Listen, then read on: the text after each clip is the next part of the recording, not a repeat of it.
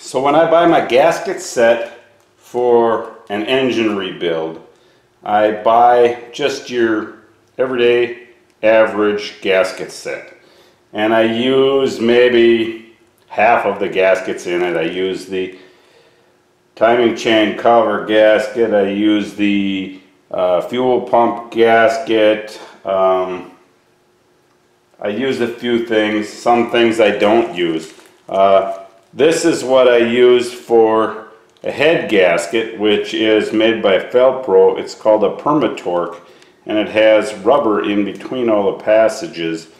And it's fairly thick. I'm not concerned about having more compression, so I don't care about the thickness.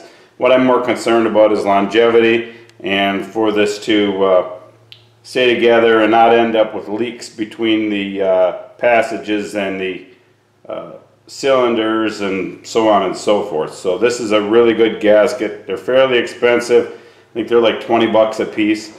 I do most of my ordering through Rock Auto just for the simple fact of I like to be able to buy what I want to buy.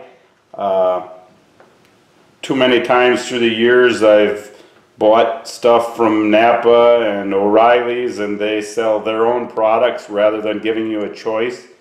Nothing works in a GM engine like an AC Delco, spark plug, starter, etc. The other thing I use is, I'm not sure how it's pronounced, but I think it's Victor Rhines. But anyway, I don't know if you can see this very well, but this gasket is the exhaust gasket, and they're impregnated with basically a graphite, like an anti-seize. The factory cheap sets come with this type of a gasket, and they just ain't worth a crap. They don't seal good, and they don't stay sealed, and they blow out in a short amount of time. These babies, they last.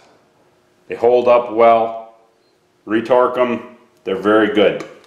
As long as I'm on gaskets, I might as well touch on these also. Old small block Chevys with the cork gaskets, they just weren't worth a crap when they had the 4-bolt pattern and the old school stuff.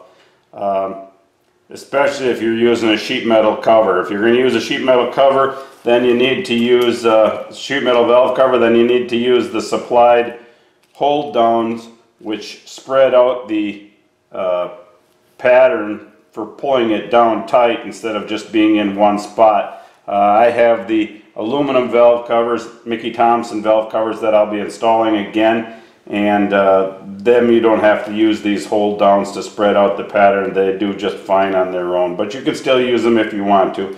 But again, that's Fel-Pro. They make an awesome gasket, and these are the new school style rubbers, so they're reusable and they seal really well.